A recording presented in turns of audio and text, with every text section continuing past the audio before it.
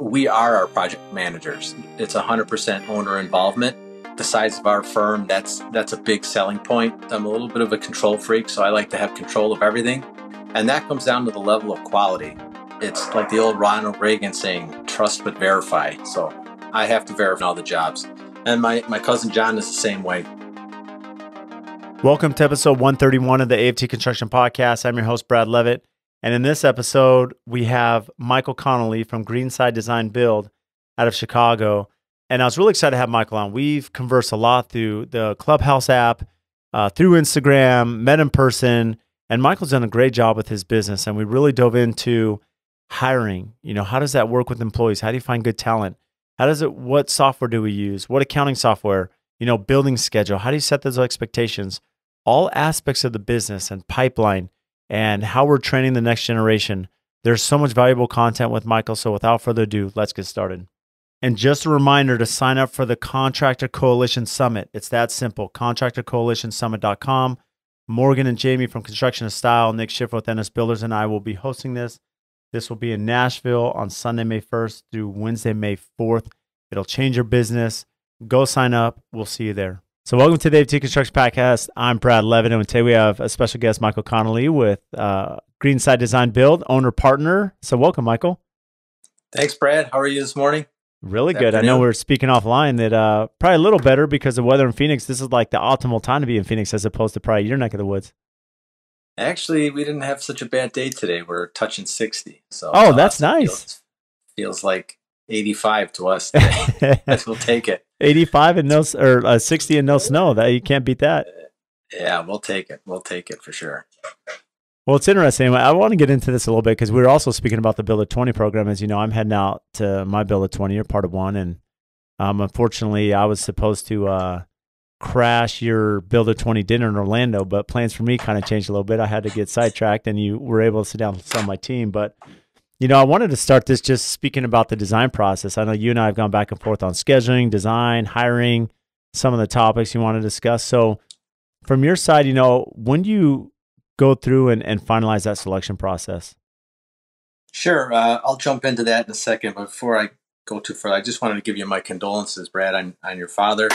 I know you talked about the Builder 20 meeting that we were going to have, or the dinner that you had to miss because you had some unfortunate circumstances. So I just want to let you know that our heart went out to you and your family through that whole thank you. thing, I appreciate that.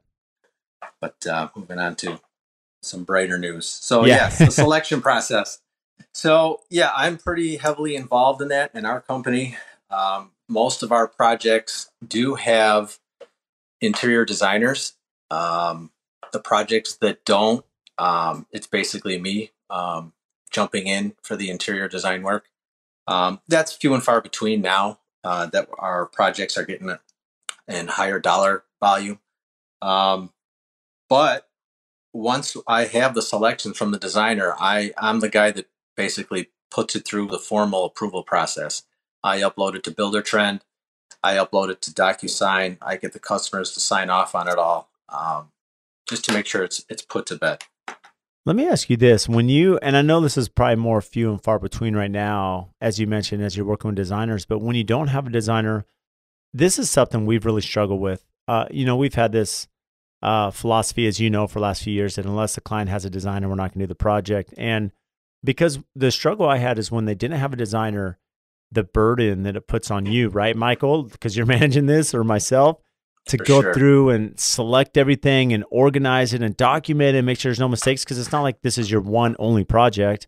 I mean, how do you even manage that at your level, especially with the scale of projects you're doing? Well, it is a lot of work, especially at this level. I mean, thankfully, you know, decades of experience that helped me navigate that process. I know where the mistakes are typically made. So I try and patch all those holes where mistakes can be made as far as sign-offs and approvals. That's so important because, you know, someone's word is as good as the paper it's written on when it comes to these selections. If it's not written down, it's not selected, it's not approved. So that's where I push it hard at, is on the sign-offs. Now, one of our recent projects, we had a client that did not have a designer. She had an eye for design, as a lot of people say they do, but she actually did. She actually did. She was really sharp. The house turned out awesome.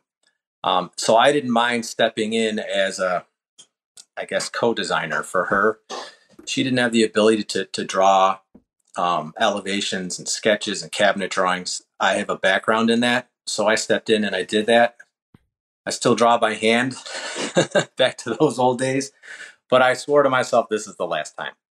So now we definitely push the owners to have a designer, and if they don't, we have kind of a quasi in-house designer that we've been working with. We actually built her house last year, and she's been great to kind of bridge the gap between someone that has a decent budget for a designer and someone that has no budget or no idea. And it's important, especially in these high-end customs. You know better than anyone, Brad, how important it is. Yeah, it's difficult. Even the complexity, I think you bring up a good point where you're saying, Michael, that, yeah, we have to have documentation, sign-offs and coordination and make sure everything's approved, whatever your system through BuilderTrend, DocuSign that you're using. But more importantly, I look at this, what's really tough is when a client makes a selection, die lots can change. If it's natural stone, the actual blend that they get, depending on when it was cut out of the mountain, 6 months, a year later, is totally different. And so just the amount of samples, right, and storage and sign-offs and disclosures that have to go through, I mean, it's monumental. And I don't think that most clients, even some of them may have an eye for design, realize just the amount of documentation to make sure, hey, you're both on the same page when it comes time to install. 100%, 100%. And it, you mentioned die lots. We've been doing this long enough where we have kind of form disclosure, so to speak, on natural stone. Yeah. And it's just, you go into the file and you bring it up, say, here, I know I told you about it, but I want you to sign this. Die lots can change. Wood is another big one. Wood is a natural product.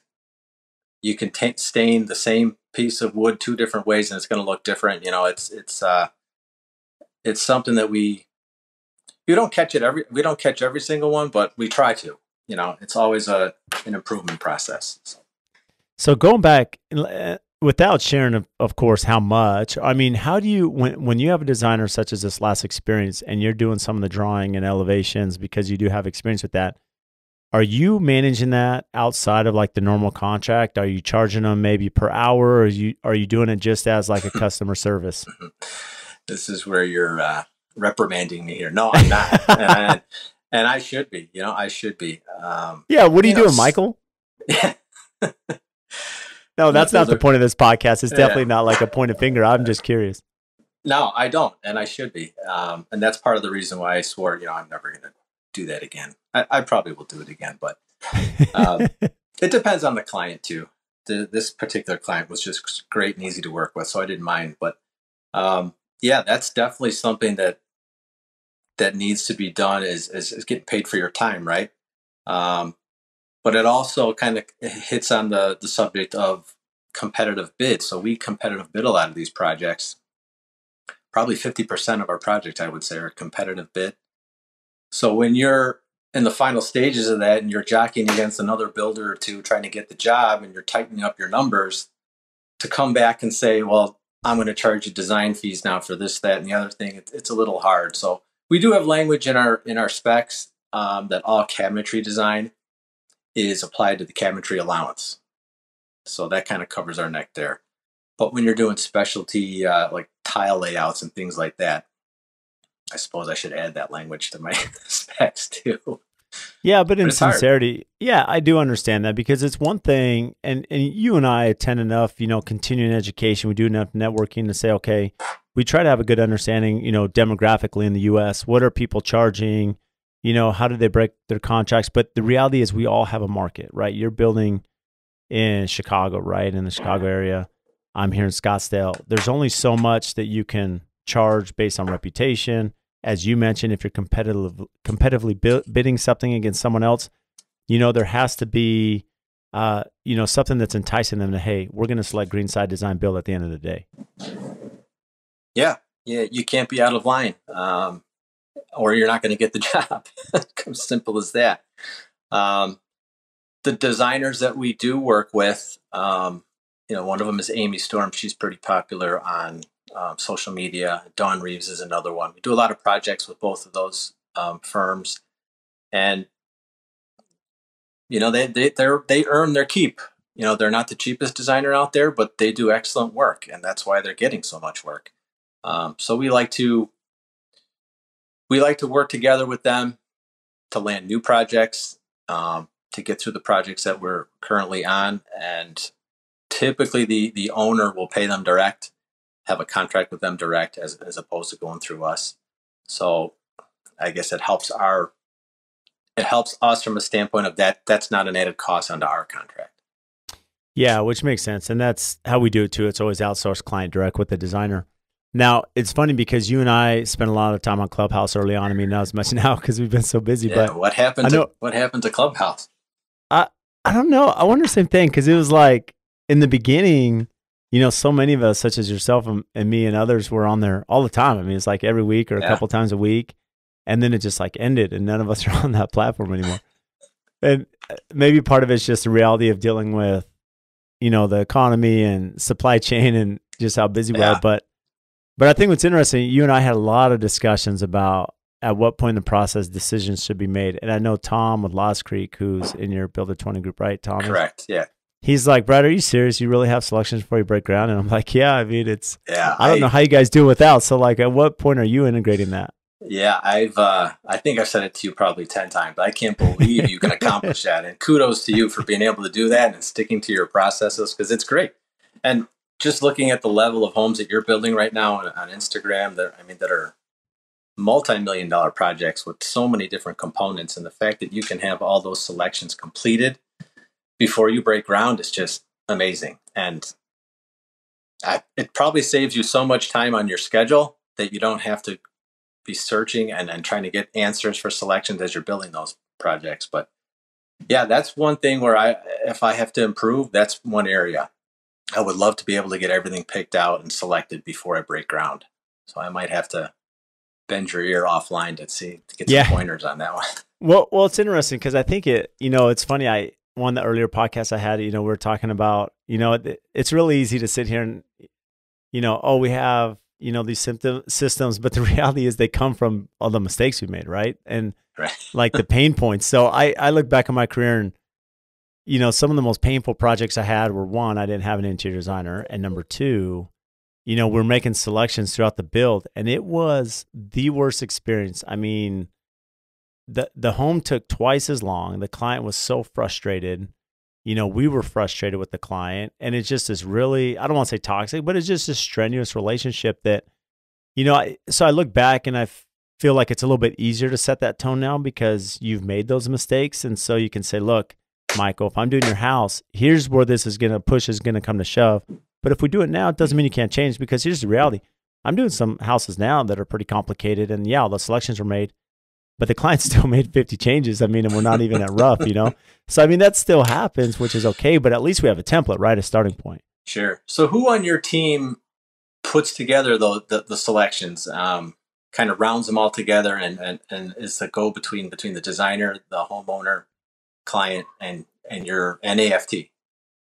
That's a really good question. So on my team right now, we have Megan and Sue, and we're hiring Julia, who's going to be our third. She actually starts next week. So Sue and Megan are my project coordinators, and they do a lot of heavy lifting. Yeah, so I have a title called project coordinator, and what that entails is ideally, and I'll just go through our process so it makes sense, Michael. So our projects are typically 12 to 18 months in design, right? From when they come with us, and then we break ground, have permit, and then it's another year to 2 years for the build. So, I mean, these are long relationships. And so in a perfect world, if this was my perfect scenario, and we started this on the Modern Craftsman a little bit when they had me on a while back, is that they come to me, we have our designer, we have our architect, and we begin this process. And I'm really involved, especially in the beginning, as we're going through floor plan and elevations. And then once we have the house designed, have it plotted, we know what it'll look like, the size of the rooms. Now the designer gets really heavy into selections, right? While the architect's working through structurals and mechanicals and MPE, civil, everything. Now, as we're taking this journey, now I'm integrating Adam, who you met. So Adam's my senior construction manager. He's my estimator. And then Sue or Megan are assigned projects. And so I'll bring them in. And now they're involved with the designer. Okay, Brad every designer's different. You know, what are you supplying? What am I supplying? Okay, what products and brands are you working with? And so we'll direct them. And now Megan and Sue are really involved in making sure that all the selections are done, cabinetry, lighting, and then they're working on pricing.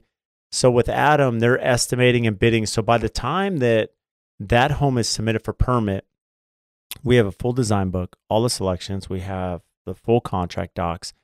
Our designers have been involved. They know the ins and outs from every piece of hardware to every piece of tile. And they're actually, my coordinators are writing the scope and the contracts. So my coordinator writes the scope for every trade.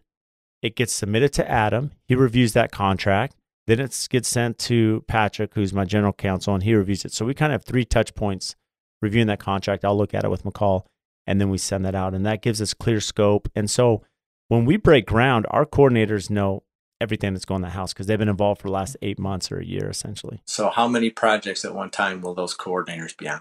2, 3? Well, this is why I brought you. This is where it's a little tough. So in the past, you know, they typically have 4, right? Wow. And right now it's like 7. Oh. And so, yeah, where it's really tough is 7 for one person.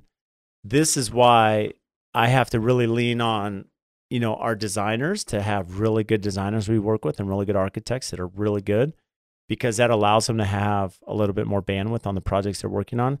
But at the same point, it's getting to a point now where we have to bring in another coordinator. So now we could divvy up between the 3 so they can get back down to that 4 or 5. Because as you know, I mean, you're doing this yourself, Michael. I mean, it's substantial, but we have a special position dedicated to just that. And then the coordinator, not only do they know are writing the contracts and they understand the finishes, but they're also now working with the superintendent purchasing, right? They're building their schedule, they're ordering appliances, they're doing purchase orders for tile, roofing. You know, a lot of the HOAs will say, okay, Brad, you have to build a mock-up, and so we'll have, you know, stucco colors and roof tile and shutters, and so they're getting all these samples and putting them up, so then that way it's approved. So I'd imagine communication between your PM and your coordinator is like multiple times a day. Like I love you share that. Yeah, it's funny because they speak every day on every job, and it's funny because like Sue and Megan may work with 4 different superintendents, right? Because I may have 4 different supers that are on those jobs, so they have to be able to compartmentalize and know which, you know, supers on each job.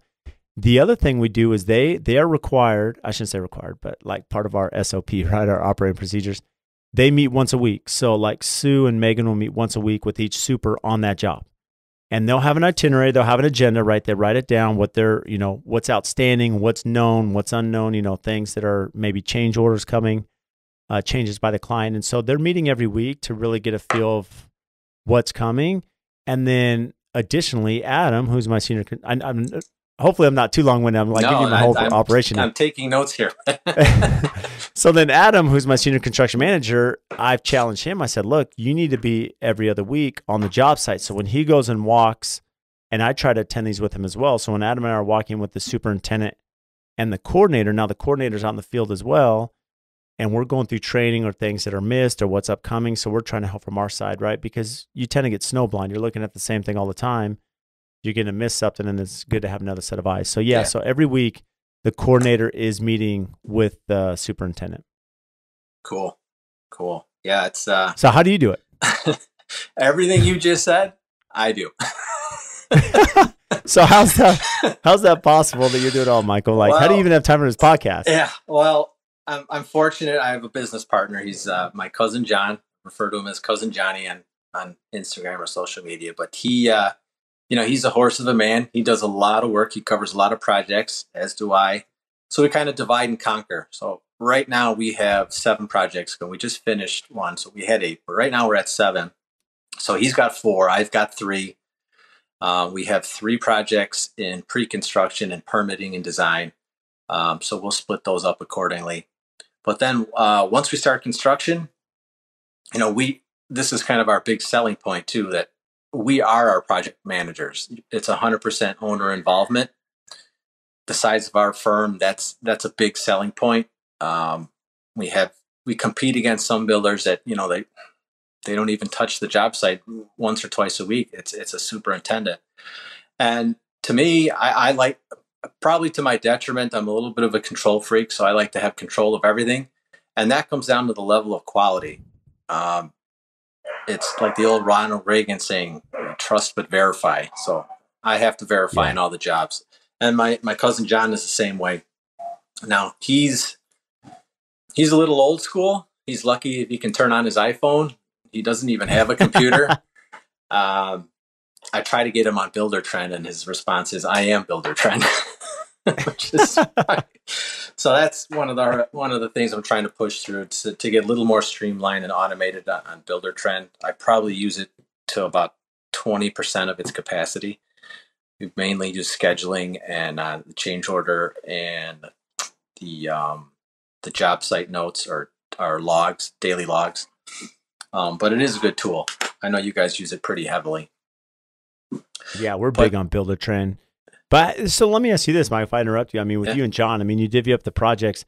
Are you involved into the day-to-day superintendent, or do you have superintendents out there and you're overseeing them? No, we're the superintendents too. So we have 2 laborers that are they're not basic laborers. They're almost a superintendent. They won't do any scheduling, or they won't really converse with the subcontractors on scope. We direct them what to do. So, I mean, it's not uncommon for John and I, you'll catch us some point in the day pushing a broom and stacking trim. And then an hour later, we're doing a walkthrough with a client and a designer laying out tile. So we're at the point now, we could probably handle 4 or 5 projects each. And if it gets past that, we're going to have to get somebody else. But right now, that's kind of where okay. So what's the size of the company then? The size of the company? As far as so is it just me? Yeah, people like employees. You, me, John, 2 laborers / superintendents, and we have a girl that comes into the office part-time twice a week for some bookkeeping. So we're pretty lean. I'm amazed at how efficient you are. You are super lean. That's incredible. I would have never guessed that. Seeing from afar. Well, we try our best. And that's one area, Brad, that I'm probably really terrible is human resources hiring. I'm just. Anytime I hear you on a podcast or talking in person, I absorb all that knowledge because I'm terrible at it. It's and in this market, trying to find labor is just hard enough to begin with. So maybe you can speak to how your hiring process and what you use to find all these great people you have under you. I mean, I met your guys at IBS and thoroughly impressed. They're all super knowledgeable, super nice guys. No slouches, so to speak. Yeah, I would agree. I will say, this is one of those things, I often say you're better lucky than good, right? I think it's true to a lot of things in life, but hiring, it's interesting. So I listened to a podcast last week. In fact, Greg, who produces my podcast, he had me listen to a podcast with a gentleman who started Park and Sons, and they're here local. They're in Phoenix, and they do like $250 million a year, right? It's just mechanical, plumbing, service. They're in the service industry, so they're working with homeowners that their AC goes out, which in Arizona is a massive problem in the summer. But he was asked on the podcast, about hiring, and he said, his comment was, the reason that if it's that important to you, you're going to spend money and time on it, right? And he said, when people say I can't find good help, and this is nothing against you, Michael, I'm just saying what his theory was. He said, a lot of it is, well, how much time are you putting in? Are you putting in 5 minutes a week? Are you putting in 10 hours a week? Are you willing to invest 30 grand, 50 grand in finding good people? And I know when you and I were scheduling the podcast, you had asked me this just about the hiring, and I gave it some thought. And, when I say lucky than good, I was fortunate. Before I started my company, I worked for a large builder in town.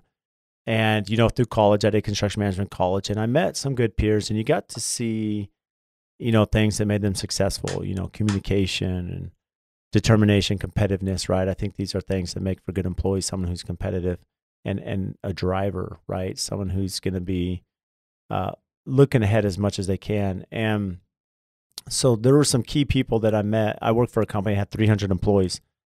And there was no doubt there's some cherry picking, right? That you take the 3 best, and from there, you start building reputation. And, like Spencer, who you met, I mean, he's someone who I was in college with. So I known Spencer for like 18 years, and I know his family, and I know his drive, and I know his work ethic. And, you start to piece this together, and then you get, the reason I say, like, it's not just a relationship side, but one of the top architects in town, he reached out and said, "Hey, Brad, my son's looking for an internship, and this is Cannon, who you met out there." Mm-hmm. And, one of the benefits of Cannon is probably similar to you, Michael, where this is someone that grew up as an architect.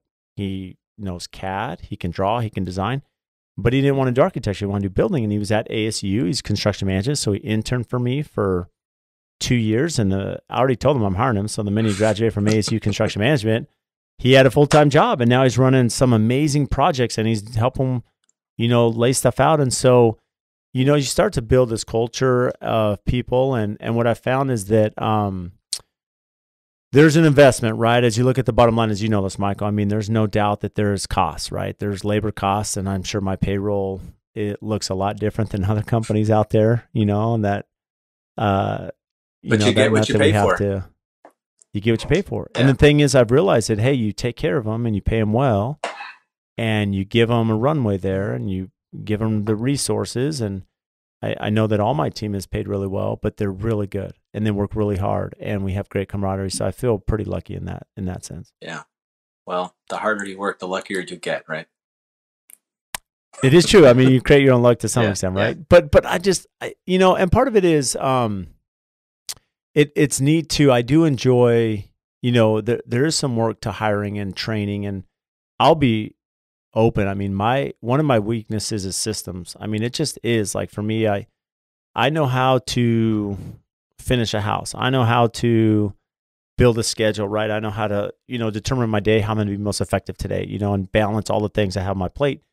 And I'm good at that, but how do I teach that? I'm not that great at that, right? I'm not good at like documenting that line. Whereas, and that's where I have a controller, Micheal, and Micheal is super detailed, and she understands how to lay out the scope of work, and then she can hand that off. So you have to use different people for their strengths too, because she's really good at that. And that's really helped really create the systems of batons, as you mentioned, well, what does a coordinator do? What does a super do? And that handoff. Yeah. Well, this sounds to me like you're pretty good at systems. Well, we are now, but it's been painful 9 years. Like I've had the company for 9 years now. So, I mean, for you, Mike, I guess what's been your hiring experience, or have you spent a lot of time, or how does that look moving forward, especially with your growth? That's a good question. And to your point, I haven't put a lot of time into it. We haven't needed to. Coming out of the recession in 2008, it was John and I. We had our tool belts back on. Before that, I was developing subdivisions, and it was a giant game of hot potato. If you had land, the value of land just plummeted. So we took a big hit. John and I joined forces right after the recession. We formed Greenside, and we were remodeling. We had our tool belts on, and we were slapping up walls, and hanging drywall, and doing everything we could. And then it just eventually blossomed into new work, word of mouth, reputation, and that's where the position we've been in ever since. So we haven't had a need for a big team. We kept it lean. Now we're to the point where the jobs are really starting to come in hot and heavy. We've turned down a lot of work this year. A lot of it is remodeling, just because we can't get to it. And sometimes part of me says, if we had more people, we probably could have taken some of that work. So it's something I definitely have to work on. Like you said, putting time into it. One question I kind of have for you with your employees: do you have scheduled or different intervals for employee reviews? Yeah, that's a really good question, Michael. So we do. So formally, we sit down every June and December, right? And so twice a year. The big one, of course, is end of year. And I challenge them to set goals and come prepared to this meeting with goals, and they write the goals for the year, and then we evaluate that. And mid-year is a little bit, it's not as formal as the November, December one, but we do, and I think that's key, because I know from when I was an employee, there's something to be said about being accountable, right? When someone makes you accountable, you're going to perform better. And when someone challenged me, because I'm competitive, to have goals and then push for that, and then they're actually tracking that. It's not just like, okay, Michael, here's my goal. See you next year. We'll create 3 new ones. But if you're actually making them accountable, I mean, there's going to be a determination to solve those and to complete those. And it's easy to get busy in the mundane day to day and not understand that communication one-on-one. And so in addition to that, I try to do lunch as much as I can. And so with my team, so like today I took 4 of them to lunch. And we're kind of spaced out, right, throughout greater Phoenix area. So depending on what side of town, I'll take that crew out. And, I have 17 of us now in the company. Wow. I mean, we have 17 employees. And so I try to group that around, with all 17 of us. And what I find is even at those meetings, I give them a hard time. I'm like, hey, Michael, if you're my employee, I'd be like, why isn't your house done yet? Like, what's taking so long? And so you have these little accountable moments, and it's just business at lunch, but we can, chat. Well, what are you doing with what's upcoming? How can I help? Because the reality is, as owner of the company, there is certain leverage I have where if they're not getting a certain trade, I could call and hopefully arrange that. So I think those points, those touch points, from company outings to lunches, I mean, those are just little things where you have. So you're staying involved. You're keeping your head in to see what's going on with your employees and see how they're doing and seeing if they're reaching those goals or working towards those goals. Yeah, you have to. And I will call them out too. And they know that, especially, when it comes to the goals or certain things where they, for lack of a better word, know better, maybe on a scheduling thing or maybe a bus or an error we had that, hey guys, like we've talked about this, and a little call to repentance, if you will. But that, build a trend's been key too, because, you use that, Michael. And for us, they're really good at doing their daily logs and updating. So I can also see the progress. So it really helps when I meet with them to really get a feel of, hey, are you doing your daily logs? Where are we at? Why is this being delayed? And then at least make sure that we're not dropping the ball anymore. This episode is brought to you by Pella Windows. When it comes to building homes at AFT, almost every project has Pella Windows. And they've been just an incredible partner of ours. And locally, Sammy and Adam, they are not only amazing business partners behind us, but they are super close friends. And I speak on the podcast all the time about the importance of relationships, right? Relationships with our customers, with our vendors, with our suppliers. Because at the end of the day, I'm only as good as those that help our brand and assist us in our projects to take it from the ground up all the way to completion. And if we didn't have partners such as Pella, there's no way we'd be who we are today. Over the years, we've built this amazing relationship. When we call them or email them, they respond. They're quick. Their company culture, their integrity, their honesty, they are always there to do what's right for us and the customer. They can do anything from small replacement projects to large custom homes and even multi-million-dollar commercial projects. And also, when you think about their product line, they can do ultra contemporary, historical preservation, and large traditional projects. So for anyone, any scale, any size, they're the ones to call. They're here local. They have an amazing Instagram. Make sure and give them a follow to see what they're doing. So if you need windows and doors, give Sammy and Adam a call. We stand behind Pella. We love what they do, their culture, their brand, and especially their quality. And if you want to learn more about Pella Windows, check our show notes. We'll have everything tagged there so you can give them a follow and have their contact information to reach out. For those of you that have listened to the podcast, you know how big of a fan we are of Build a Trend and that we have used this software for the last 4 years. And many of the guests that we brought on the podcast are also Build a Trend users. And in this day and age, with as busy as all of us are in construction, as complicated as it is with escalation pricing, lead times, tracking, organization, all of us need a good project management software to help simplify and organize our business. And there are a couple features that we love a ton about Build a Trend. And one is the owner portal. The other is the daily logs. And these are features that we use daily, right? Half of my clients are out of state. And as an owner, it is so imperative how we communicate with our clients, with our team, with our customers. And through Build a Trend, this allows us that quick connection. They can check at any time. We can communicate with them. We're up to date. This has actually helped us win jobs, win projects because of that organization, especially at pre-construction. And Build a Trend also offers a ton of service on the back end, training and understanding and workshops, to help us use their software effectively. They also have the podcast, The Building Code. To learn more, head to buildertrend.com/AFT to get a 60-day money-back guarantee on your Build a Trend account. That's 60 days to make sure you love this product with no pressure, and I know you will. Okay, so how do you organize your time? Because it is so hard. I don't think people realize to hire a company with a good superintendent, right? When they're hiring Greenside Design Build, and you guys have the skill set that you and John do, it's a lost art, right? The ability to communicate and schedule and manage, and it's really hard. And I tell people all the time, I've been building professionally in Phoenix for 17 years. I mean, I've been in construction my whole life. It is so much harder to build a house today in 2022 than it's ever been, than I've ever seen, even in the recession that you and I lived through.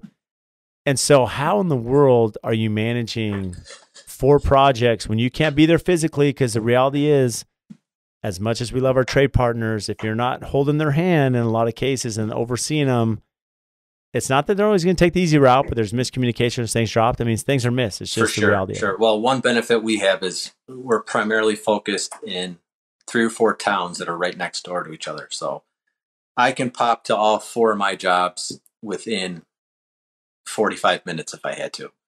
So you'll hit the first job at 7:30 in the morning, 8 o'clock and you'll stay there. Maybe you only have to meet a sub for 15 minutes to show them what's going on.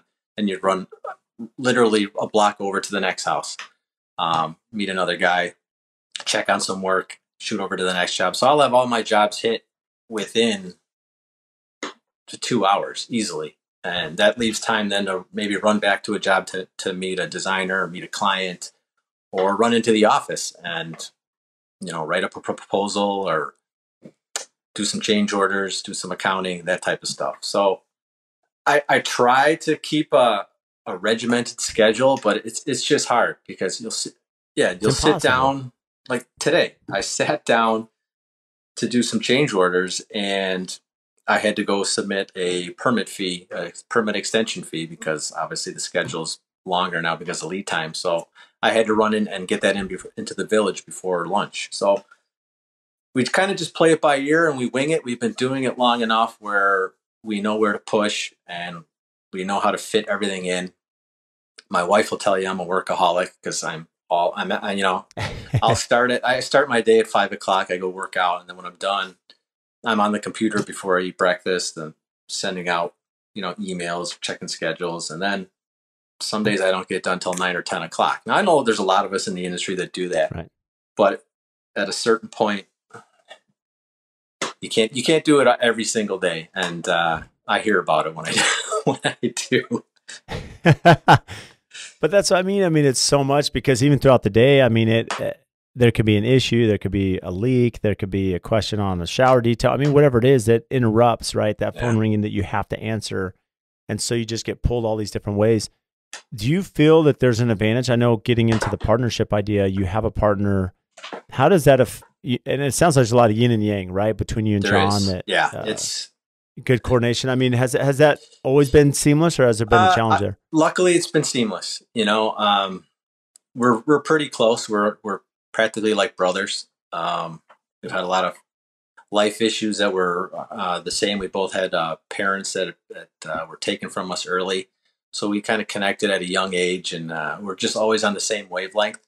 So if he has a problem on a job, he can call me and I'll run over and vice versa. Where it really helps too is if one of us wants to go out of town for a weekend or for a week, write down this quick schedule. Yeah, here's what I got going. Just make sure this gets done. It's typically all scheduled, but we have the confidence knowing that there's an experienced eye checking the work and making sure it's done right. So yeah, having a partner is, to me, with John is a huge advantage. I know I've heard Nick say it before, and my attorney always tells it to me. He said, partners are for dancing. Well, we're dancing pretty well here. Well, let me ask you this then. I mean, how, and maybe it's formal, maybe it's not so formal. How do you divvy up responsibilities, whether it be business development or warranty or, contract? We both have our strong suits. He'll take more projects. If we have an odd number of projects, he'll always take the extra project because I do a lot of the office work. Said he's just not an office guy. And in any partnership, even in a marriage, there's things that you're going to have to do more than your partner. And that's just the way it is. And sometimes you're going to be doing less than your partner's doing.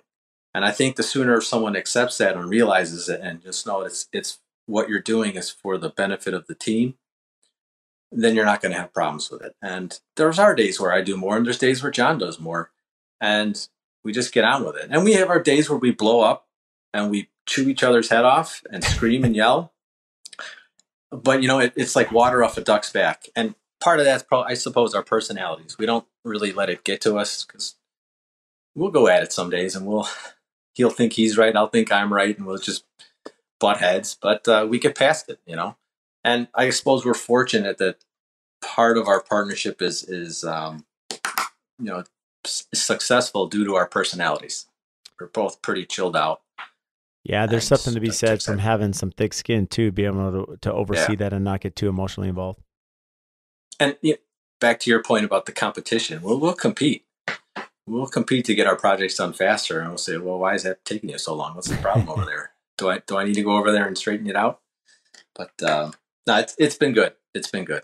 Well, you had Joe with Cardinal Crest, Joe Christensen on your Instagram Live, and I know he just did an episode, you know, on monocross, and him and Adam, and they have a partnership similar to you, and it's very similar methodologies that you're stating with like you and John. That look, we understand at the end of the day we're 50-50 partners, and we need to make it work. We don't get too emotionally involved on who's doing what. We just, you know, you kind of both put your head down and work really hard and try to coordinate the best you can. Yeah, I met those guys at IBS and had a long chat with them.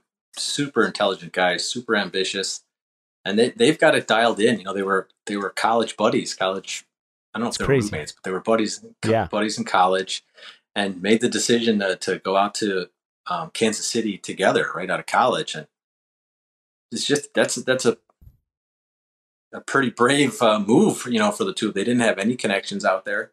And they've just done really well, and now they're just rocking it out there. And he did mention in the IG Live that it's kind of a yin and a yang for their partnership, and they don't get too excited, they don't get too upset with each other, and it just works. So, from a scheduling side, do you both schedule your own projects, or is there some cross coordination? We both schedule our own projects. So there will be times where we both need the same sub at the same time. Yeah, how does that work? Who wins that arm wrestle?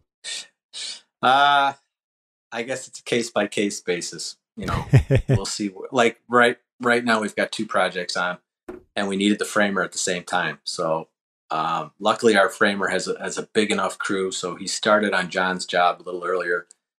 He just started on my job now, and he split his crew a little bit. So we're going and they're pretty complicated framing jobs, so we don't need them to go fast. I prefer them to go, you know, slow is fast. Yeah, so we don't miss anything. So, you know, it works out in that standpoint. But we do schedule our own jobs. I schedule mine on Builder Trend. He uses a legal pad, but he still gets them done. Oh, so hold on. Like, I just laugh because it is funny because you definitely have this yin and yang where you're using Builder Trend, he's using a legal pad. But it still works for him, right? And so what has been his resistance to maybe get a little bit more automated? Because for the trades, if you're using the same trades, I'm sure like, okay, John and Michael, I mean, this is totally separate. His resistance, he's like the Great Wall of China. He doesn't want to even open a computer.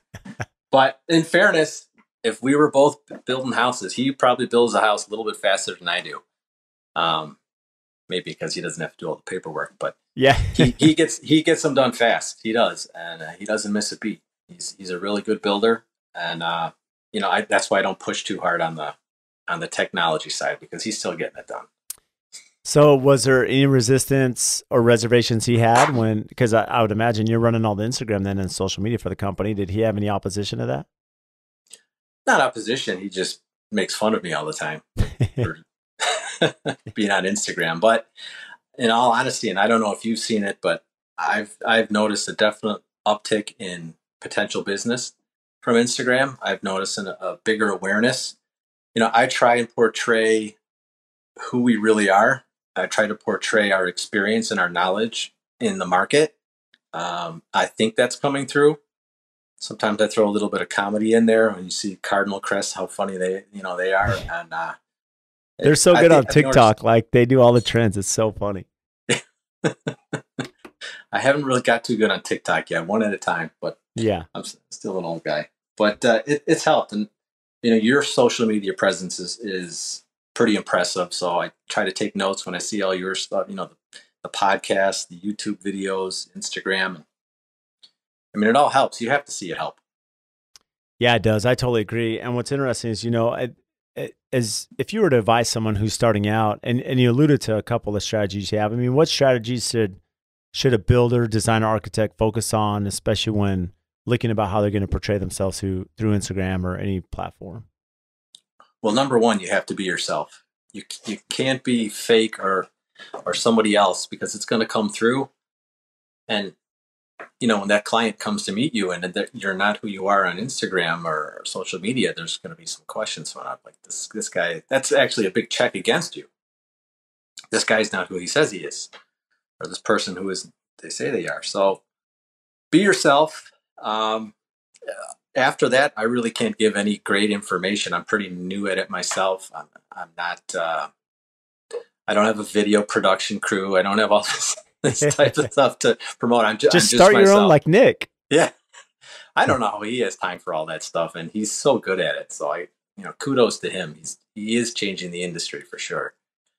And yourself. But I love that. I love being yourself, and it's funny. I mean, one thing I'll add to that when you talk about be yourself, Michael, which I think that's great advice, is one thing I saw early on is one of the, at least I see the advantages, as you mentioned. Not only are there a lot of platforms and demographics, and the people are different from LinkedIn to YouTube to Instagram or TikTok, but you can really portray your practice, your mindset, the way you run your project, the way maybe you keep it clean.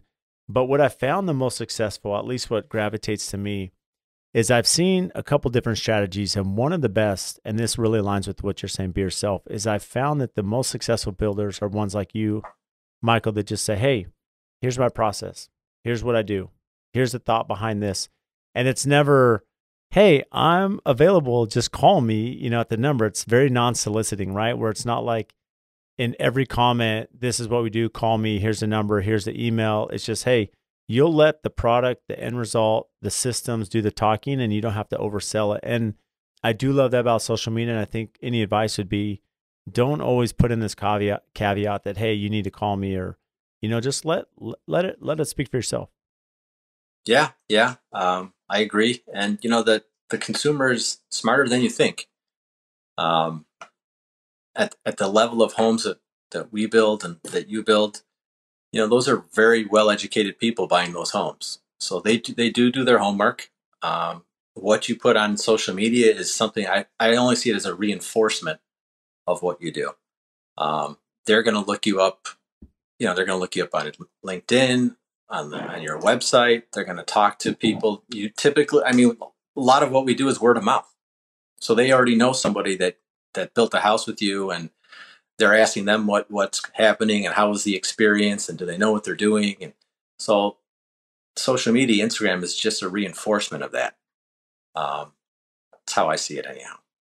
So what is the, I know you've spoken about like the 12 and 36 month look ahead. What is that? Well, given the current environment that we're in, we've been on a great run the last 10 years, and nothing lasts forever. Our as far as Greenside, our next 12 months is busy. It's pretty much a repeat of last year as far as number of projects and scope of projects. Now, the year after that, we'll probably be finishing some of those. I can definitely see a little bit of a slowdown. Rates are going to creep up. Inflation is just gone crazy. We've already had people take pause before they pull the trigger, but luckily they are pulling the trigger. But we didn't have that pause before. So if the inflation continues, people are going to stop. I can see us taking on a lot more renovation or remodel projects where we haven't been doing as many in the last 3-4 years, which is fine. But I actually welcome a little bit of a slowdown, because I want to see lead times come back into check. I want to see subcontractors' numbers come back into check. I wouldn't mind a slight slowdown. Yeah, I think everyone can agree that right now it's been, as I said, it's been more difficult to build a house now than ever. And it's just, everyone's overworked. I mean, I'm sure it's the same for you. A lot of the labor pool we're working with, they're working Saturdays, Sundays. At some point, they get burnt out, they get tired, and we're human, right? There's only so much capacity all of us have. For sure. And it's skilled labor too. When you talk about labor, the skilled labor is just evaporating so quickly. 3 years ago, we had probably 4 framing crews that we could bounce between. Only one of those crews exists now. So that's why we got caught with, 2 houses needing the same framing contractor. Yeah. Mm-hmm. So it's it's going to be a big problem. So what's your normal build cycle? I know it varies because you have a huge complexity and array of projects, from remodel to new construction. But typically, what is that cycle? Construction time Yeah. I would say pre-construction. What is your normal pre-construction? And then from when you break ground to completion? Pre-construction, from the time we sit down at contract and get through the architect phase, is probably 6 months. Then we probably have another 3 months of permitting. We try and get some selections done in that period. So what is that? 9 months to 12 months pre-construction, and then actual shovel in the ground, start construction is 12 to 18 months. It depends on the size of the house. And you have from size of house, you do some pretty big homes as well. Yeah, we range from 4,000 square feet above grade to probably 8,000 square feet. We don't include the basement square footage. That could be another 2,000 to 3,000 square feet on top of that. Why don't they include that, or why don't you, as you reference in size? It's just the way it's done in this area. When you talk square are they footage, finished basements, or they are finished? They are finished. But when you say a 6,000 square foot house, it's 6,000 square foot above grade plus a finished basement. Huh. And when we give our price, because here they include the basement. We do have a lot of basements, but they include that in the livable. I didn't think they had a lot of basements in Arizona. You do, huh? Yeah, it's funny. Like real quick, the reality is that people always ask, why don't they have basements in Arizona? And to some extent, we don't have a frost line, right? So we're not digging down 6 feet for, utilities and water and everything else. And so for other parts of the country, you're already going down. Why not go another couple feet and put a basement in? That's part of it. But the other part is we have some really bad soil conditions too. So like in some areas of town, it's like all rock and caliche and clay, and it would be astronomically expensive. But we do have farmland. So I would say we do a lot of basements. In fact, if you came down, I could tour you through a couple. But in the East Valley, so like Gilbert, Chandler, even parts of Mesa where it's more farmland, a lot of basements in that area. And then when you get into the hills, like, North Scottsdale and even PV, Paradise Valley, it's not really it's a walkout basement, right? Because you're up on the hill, so it's a little bit kind of a modified basement. But yeah, otherwise there's not a whole lot. It just depends on the soil type, which can really vary here in town. Yeah, interesting. Yeah, but when we and it's more expensive a basement because we don't do them all the time, so it's not very cheap, So. Well, every house here has a basement, and it's cheap space to finish once the foundation is in. But when we give our price per square foot numbers, everything is above grade. We don't. So you don't count the basement in your square foot price? No. So I guess it's all relevant to your area. Yeah. But when you do, and some builders play this game here, and you have to educate the client. When you do include the basement square footage, your price per square foot number shoots way down. It's a false number. When you include just the above grade square footage, it's going to go up, and that's the true number. And on the MLS here, you're not allowed to use below grade square footage in your MLS. You have to use it as a separate finished space square footage. So it's all a numbers game, Yeah, and I think where I can relate that is here's the garage, right? There's a lot of car people in Arizona. There's a lot of big garages, and that can vary. Typically, I know some may laugh at this podcast, but typically in the custom homes, you'll do a 4-car garage. It's pretty standard, but you may have some that do an 8-car or 16-car or 20-car, and then maybe an RV garage. That completely throws out the square foot, and it's probably important for you where, most people may do a 2,000 square foot basement, but what happens when you're doing an 8,000 square foot basement? Yeah. Or does that ever happen? It happens. It happens. And we do a lot of extra deep basements for sport courts where you're digging down 22, 23 feet. We have a number of those going on right now. But I thought in Arizona, is it you give a square footage on area cooled or under air conditioning? Is that true? Yeah, it's funny. For us, it's always air conditioned space, right? It's never like heated space, which you use probably heated space. For us, it's always air conditioned space, and that determines the livable square footage. And I'm it sure doesn't you get cold enough. In your garages too. You have to, right? We do a lot, actually. It's not as common unless the client has, some luxury cars or something that they want to keep, out of stock temperature. But we do air condition a lot of the garages here. Wow. It's just funny in different parts of the country how things are done differently. And being able to talk to so many different builders in different parts of the country and just educate yourself on how things are built and why they're built that way. It's interesting. Do you have a lot of clients in your area that have gotten into whether building science or sustainability or solar? I mean, are these, how has that affected your market? Incrementally, we have one project now where we're actually putting solar on the roof. Um, it's it's by far not going to power the entire house. It's just supplemental. It's more of a lifestyle choice, to be honest with you. Hmm. As far as building science, it's gaining ground. We kind of have a saying in our sales pitch: people care more about the green in their pocket than the green on the house, and It's true though. it is true. But it's the tide is starting to turn, and when you have people like Nick Schiffer and Matt Reisinger, who's really promoting the building science, that catches on. We just had a client. They didn't proceed with the build because it came in, the budget was too high, but they were going to go almost passive. And there's not a lot of passive houses going on around here. There's not enough government incentive in our area. But I am passive certified, so I'm looking for that passive house client. They're hard to find, but it's catching on. And we build our homes now to a certain level that's a little bit more than the competition as far as building science. We use all the Sega house wraps, the Sega tapes, big into air sealing. We don't just rely on the spray foam to get our air sealing done. And a lot of our competitors, they don't even acknowledge that, to be honest with you. And it's sad to see. I'd like to see the market in general lift. Rising tide lifts all boats, but it'll get there. It'll get there. It takes time. I mean, either. Sorry to interrupt. You have the net zero house going, don't you? We do, and that's been super exciting. I was super excited about this opportunity. So Mark La Liberté, he's partners with Construction Instruction in Denver, and they do a lot of like building science and building envelope instruction there in Denver. You or I or any contractor can sign up for. So a little plug for him.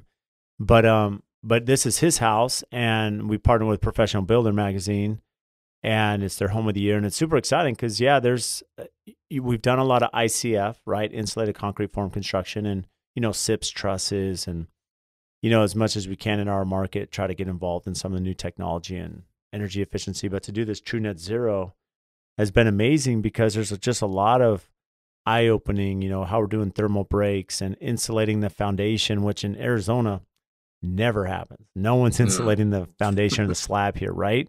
It's just not cold enough.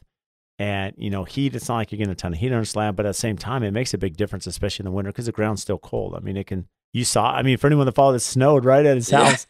Like we had snow in Arizona, and people are like, is this really Arizona and Scottsdale? I'm like, yeah, it is. And it snowed. And so, I mean, it's rare, but every couple of years we'll get snow there. But the building science techniques are neat because I do have a lot of clients that, as you mentioned, I mean, the green in their pocketbook is different than the green. However, with that said, there are some clients that, whether it be, hey, I want to be off the grid, because who knows with the volatility of power grid and municipalities, like what happened in Dallas, I just want to be independent, or I'm willing to invest because I do want to be a little bit more sustainable and a little bit more energy efficient, as I think globally, and footprint. And so clients are looking at that where it's not so much a dollar, but having the opportunity to build this, it does create a lot of opportunity for us to, showcase what we're doing there.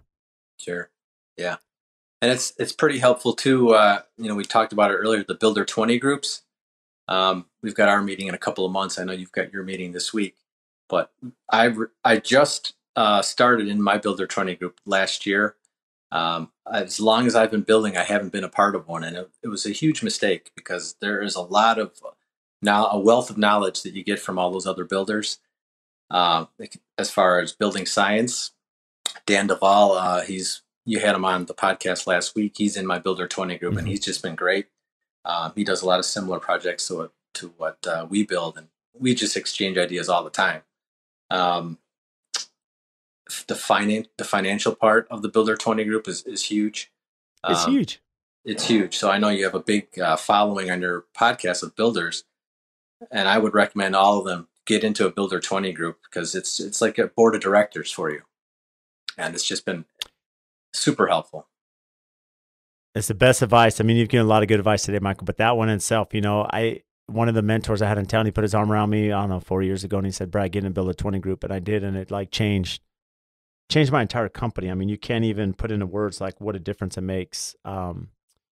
As you mentioned, because at the end of the day, look, we're all struggling. We all are trying to figure this out. And, every company's different. Your operation is much different than mine. We're in different territories, but at the same time, there's still a lot of consistencies that we can apply that better my business and yours, from being part of this. Yeah. And a lot of the clients we build houses for, they're CEOs, they're executives, and they're in these CEO groups, and their businesses thrive because of this. Even though they're in different industries, you learn so much from, a business standpoint, from marketing standpoint, that just helps your business tremendously. So these Builder 20 groups are actually focused for building. So I love them. Well, I love that advice as we close here, Michael. I love your passion for the industry, the friendship you and I built, and just let us a little inside the Greenside Design Build. I feel so much more educated now, and I'm still amazed. Like the fact that you help with design, you're drawing, you're running projects. Like my mind's blown today. So I don't know how I'm gonna like put this together as we leave this conversation. But what do you have that's upcoming and exciting for those listening? Well, this year we're gonna work on our marketing a little bit. We're putting together a couple of video series on some of our projects that we've just started. So stay tuned for that. It'll be a little while in the making, but it'll come down the channels pretty soon. We're going to work on a little YouTube channel as well, try and get some videos uploaded there. And then just more of the same, more pretty cool projects, custom homes. We like to keep it interesting. We like to take on unique projects. And I guess some more Instagram, some more IG lives. That's pretty much it. I love your IG lives. Well, this conversation went too fast. I think I have to have you back on because this hour went by way too fast. So anytime. But I'll be we'll get you on again. You more questions. Please do. But for those listening, where can they find you? Website is greensidedesignbuild.com. You can find us on Instagram at Greenside. Greenside. What's it's not the underscore Greenside underscore design underscore build, and Facebook, and that's pretty much it. Well, we'll have that tagged in the handle. So Type Michael, because my explanation was terrible. we'll have it tagged out. They'll be able to click on it and be hyperlinked, so we'll be good. Cool. Well, thanks, Brad. Appreciate it. This was fun. Thanks, Michael. Right, take it easy. So thank you all for tuning into the podcast today. And just as a recap, if you check the show notes, they're just going to have all the links for the topics that we discuss. And also one of our favorite features now is the chapters that go through the conversation. So if there's certain topics you want to revisit or listen to, they're outlined by the time that we discuss those. And again, we can't thank you enough for all of your support. Please make sure and download our podcast, subscribe, give us a 5-star rating and review wherever you download your podcast.